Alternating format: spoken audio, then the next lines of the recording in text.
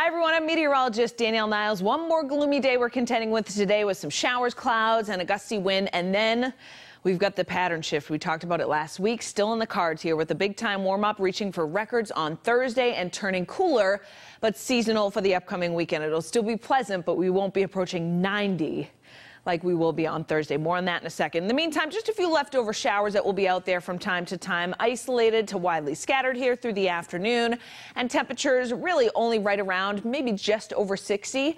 Where is the heat? In the central part of the country. 85 to 90 today for Topeka, Kansas, St. Louis, Nashville, Atlanta, Little Rock, 92 in Dallas, even in the 70s in D.C. That's our weather for tomorrow.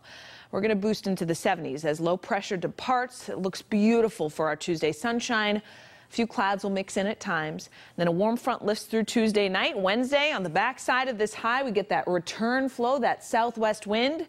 Highs climb well into the 80s. Both Wednesday and Thursday, by the way, will be a little bit cooler along the south coast to Cape Cod. Typical this time of the year with that southwest wind. The heat peaks on Thursday afternoon. Tonight becoming clear.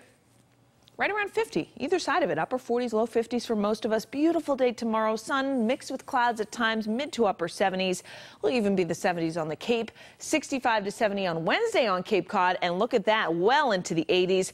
We'll come close to 90, but I think we fall just shy on Wednesday. Thursday's the day we have low 90s in the forecast. Records to beat are in the low 90s as well. So we're going to make a run at it. Forecasting a high of 90 in Boston right now, just shy of that in Worcester.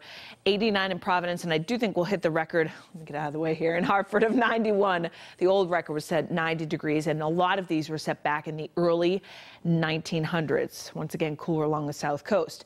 Now, it's going to be dry for most of the rest of the week, too. I can't rule out just a slight risk of an isolated thunderstorm on Thursday.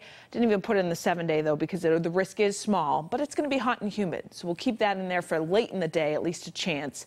Friday, upper 70s, looks like a beautiful end to the week.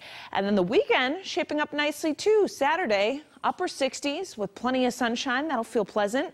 And then mid-60s on Sunday with a few more clouds. And there may be just a couple of showers that come into the mix late in the day. So we'll keep you posted on that. That's your latest forecast. I'll see you again tomorrow morning for WBZ This Morning at 4:30.